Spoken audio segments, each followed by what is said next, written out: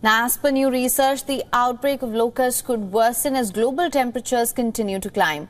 Far-reaching synchronized desert locust outbreaks are strongly coupled with climate change in the last several decades. A study that was published in the journal Science Advances found the study is the first to show a robust link between large-scale synchronous locust swarms and specific weather patterns.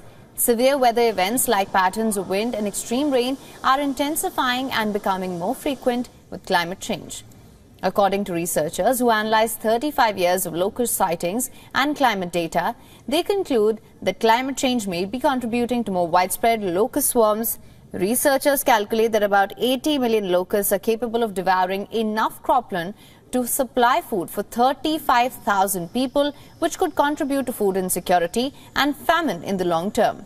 According to the paper, new locust hotspots that could emerge due to warming temperatures includes Iran, Afghanistan, Turkmenistan and western parts of India. The researchers advise that international cooperation will be crucial to aid the endemic locust control and prevent global locust plagues.